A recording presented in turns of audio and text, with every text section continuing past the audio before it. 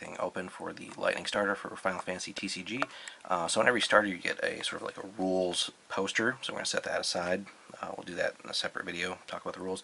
And you also get like a little playmat that basically gives you a nice layout of where all your cards are supposed to go, draw a deck, discard pile, damage pile, all that stuff, and then it has some deck lists and tips and stuff on the back too. But really we're going to focus on what do you actually get in the starter as far as cards are concerned. So Lightning, if we go back and look at the box here, this neat little thing that the starters do for the game. So the elements that are in the game are also featured on the starter boxes. So Lightning is focusing on, shocker, lightning, and ice, I believe, as well. Yes, so we'll see that when we get to the cards here. So first up, Lightning herself.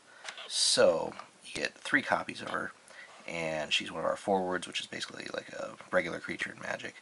8,000 power, haste, gets cheaper the more Final Fantasy XIII characters you have in play, and when she deals damage to your opponent, you can choose one of their forwards and dull it, or turn it sideways for those familiar with other card games. So you get 3 copies of her. Let's put this over here. So one more copy. Then we get Gilgamesh, also forward, 4 cost, also 8,000 power. Can be returned to its owner's hand by opponent's summons or abilities, and then he can pump himself up with power. And then he has another special ability here, where if you discarded another copy of him from your hand, choose a forward and break it, or just destroy it. You can only use this ability if you've received 4 points of damage or more, so it's kind of a mid to late game ability there, but still pretty powerful, so you can just get rid of anything. So, yeah, 3 copies of that. Then we get into a summon here. This is Odin. Really cool. So, 4 cost, choose a forward of cost 4 or less, and break it. So, that's pretty neat. You only get 2 of those, though. Would have liked a 3rd, perhaps. Sage is a standard unit, so this is kind of like your resource producers, but this one has a neat ability. When it enters the field, choose a character card in your break zone or your discard pile and add it to your hand so she can get things back. So that's pretty neat. Noel, or Noel, however you want to pronounce him, forward with haste, and if you have Sarah, which she's also on the deck, he gets 2,000 power. So if you can get him out and Sarah, 7,000 power, and he can swing right away, so that's pretty cool. So we get 3 copies of him. Then we get a Dragoon, kind of a generic guy. 3 cost for 6,000 power, but he does have first strike though, so that's kind of cool. So he gets to do his damage first. Magus is pretty cool, actually. 3 cost, also generic. And when Magus enters the field, choose a forward, deal it 5,000 damage. So she can get rid of a lot of low-level guys, mid-level guys. So that's pretty cool there. Only 2 though.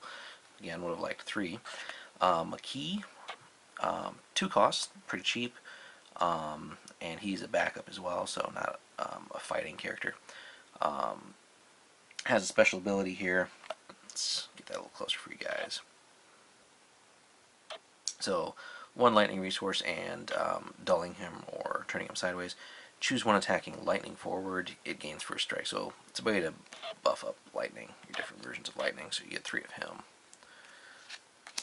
Then you get Rigdia, I believe is how you pronounce him. 2 cost, 5,000 power, so that's pretty cool. When he enters the field, choose an active forward, deal it 3,000 damage. When it's put from the field into the break zone this turn, choose 1 forward opponent controls and dull it as well. So he can do a lot of work against low-level guys or help finish off a guy that was dealt damage earlier in the turn. So really cool stuff there, and really low cost, so that's always cool. 3 copies. Then finishing up the lightning side, or half of this deck, we get a summoner, just a 1 cost standard unit, so resource producer, only 2 of him though. Then we get to the ice side, starting with the most expensive. So you get Dark Knight, 7,000 power for 4 cost, and for 2 ice he can deal 1,000 damage to all the forwards opponents or your opponent controls. So so if you can build up a lot of ice resources, perhaps somehow you can start killing off guys pretty quick. So you get a couple, or actually 1 copy of him, if I'm not mistaken. No, 2 copies. This Dark Knight same art, slightly different hair color, I guess, but cheaper. This one seems a little cooler to me. 8,000 power for 3, but perhaps more importantly, when he dies or goes to the break zone, your opponent takes a point of damage. Now, remember in Final Fantasy, you only have to deal your opponent 7,000 damage, so this can be kind of a deterrent as far as them attacking you and killing that. If you can get your opponent to 6 and put him in the way to sort of threaten him getting killed, that can seemingly be a pretty neat trick. But of course, I'm sure there's all kinds of other ways to make use of him, so since we just started getting into this game, so I'm sure there's all kinds of other things to learn still, but it seems like a cool card to me right now at least. Snow, 3 cost, 7,000 power, and when he blocks, choose a forward and dull it, so if they attack you can maybe lock down one of their other guys. He has a Vendetta ability here where you gotta discard another version of him. Till the end of the turn, he gains plus 2,000 power and first strike. You use that only while you're blocking, so he can buff himself up on the defense, but that seems very situational to me right now, but you get 3 copies. This guy's really cool. Mog, he's a backup, but really cool enter the field ability. Search your, you may search for one category 13 forward and add it to your hand. So basically he will go and tutor for lightning, probably, most of the time, if you don't already have her in hand, or any of the other cool things from 13. Shiva is a neat summon here on the ice side. So it's got an EX Burst, which is another special ability. We'll talk about that in another video when we talk about the rules for the game.